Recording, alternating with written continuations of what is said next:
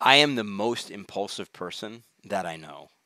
And I want to tell you that I know a lot of people, and I'm an addict in recovery, so I know a lot of impulsive people, right? And so I really want to talk to you today about assumptions and how assuming is going to get you into trouble because we never know. We have to ask the clarifying questions in order to get the clarifying information that's going to make the difference in our lives and in the lives we share with others, in our relationships, in our dialogues.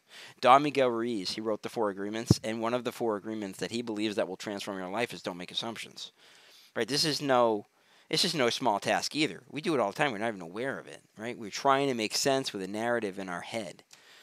So I just want to urge you to begin to recognize when you are assuming things and make sure you get the clarity and the confirmation you need so you can avoid that pain. So you can live in the present moment, you can have recovery mind, and so you can have peace. And one of the ways you can do that is by just stepping aside from making assumptions.